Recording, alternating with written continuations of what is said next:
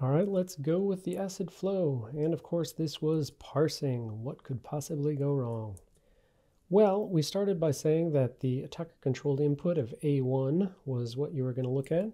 So A1 goes ahead and taints V4, V4 taints V9, and V9 is ultimately passed into XML get next tag name.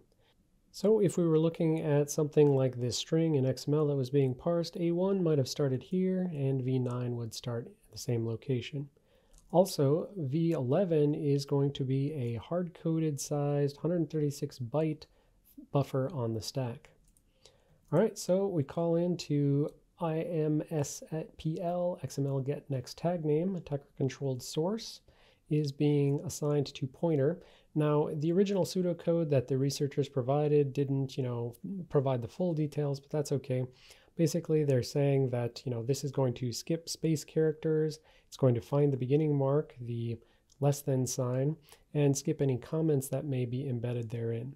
So if pointer starts out here and source starts out here, it's going to find this less than sign, and then pointer plus 1 is going to be V8, and V8 is going to be V13 of 0. So both V8 and V13 of 0 point at this first actual character of the tag itself. Then V13 is passed into find tag end. All right, so now the status looks like this. So this was V13, now it's result. It's the character pointer. And so result, when dereferenced, points at this actual F right there. So result dereferenced goes into I. I is going to be still a pointer that points there. And now we are going to dereference I itself, and that's going to be the current character. It caused me to say chair. Char. It's a char. It's not a chair. It's not a car. It's a char. Anyways, current character is F. All right, so now we're inside of a for loop here. And we're looking at the current character and we're saying if that value is less than D, so now it's kind of assuming, ASCII values and stuff like that.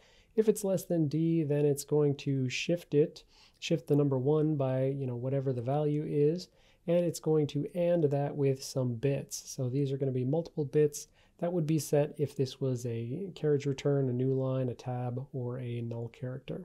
So null character because if this was 0, then it would shift 1 by 0 and you just get 1. All right, well, that's one way to get out of the loop. And then if it doesn't get out of the loop that way, then current character minus 32, just to manipulate the value, bring it down, and then V2, checking if it's less than 1F. Again, this is just all about ASCII character evaluation. Basically, it's just a more complicated way than checking if this or this or this or this or this or this or this, right?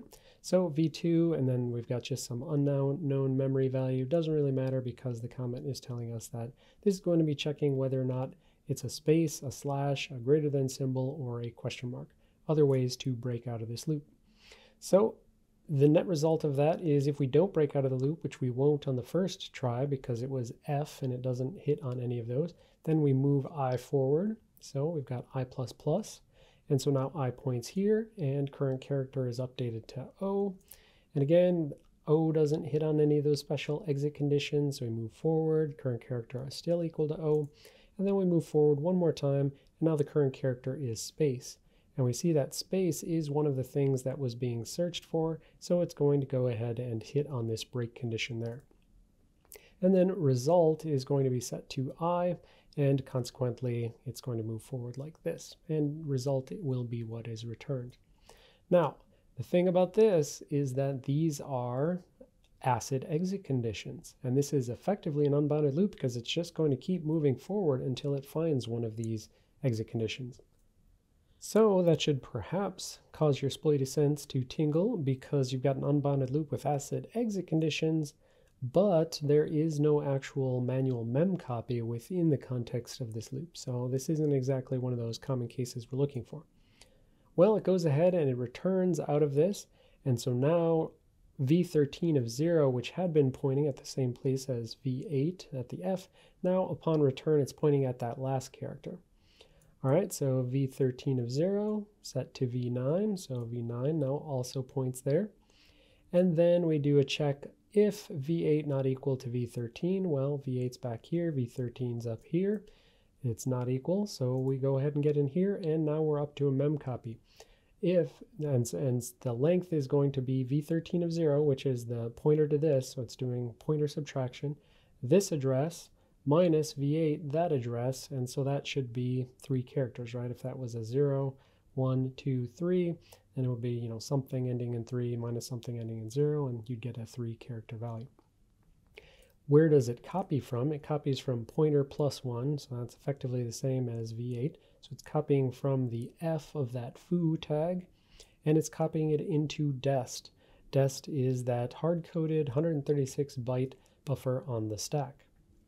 Well, that should cause your exploit sense to tingle because you've got an attacker-controlled size, right? Because this displacement of this size, you know, this calculation of this size was ultimately under the attacker's control. They set the value that was used in the XML, and therefore they set how far forward this would have been, this v13 of 0, by the time that it comes out of this find tag end, and therefore it's a fully attacker-controlled size. It's also an attacker-controlled data because that data is what the size was being calculated for. So this is not safe. This is our traditional sweet potato case of a weakly bounded thing like a mem copy being used to buffer overflow. Right, so again, that destination was only 136 bytes. So if instead of something that looked like this with a foo that's only 3 characters long, we got a foo that was greater than 136 characters long, then ultimately this mem copy that's going to go on inside of there would overflow this 136 byte buffer. So there's their proof of concept, and there's your classic acid burn with all A's. And if we go back and we look at our root causes for a second, I want to dwell upon this notion of wrapper functions, right? So the actual vulnerability was due to a mem copy. But if we go back and we look at this get next tag name, we can see that it's got a source and it's got a destination, and it's assuming, you know, essentially what is a sort of string copy, right? It doesn't have any sort of notion of what is the maximum size for this destination buffer. It's just saying, well, we've got some XML tag that's coming in, and we're going to copy it to that destination. And, you know, it's based on some special checking for the, you know, size of the thing based on not having a, you know, space or greater than sign, etc. But yeah, this function is effectively just a wrapper that is kind of like a special case string copy. And so this is what we mean when we say that people inevitably write wrappers around dangerous functions like mem copy, string copy, etc. They may be doing something special, but at the end of the day, this thing behaves basically like a string copy. So what was the fix? Well, it was proprietary code, and there was no patch analysis done by the researchers. And, you know, just the fact that I mentioned at the very beginning, they didn't list a CVE number, so we can't even go back and find whether or not this was fixed without doing a whole bunch of work. So the fix is unknown at this time.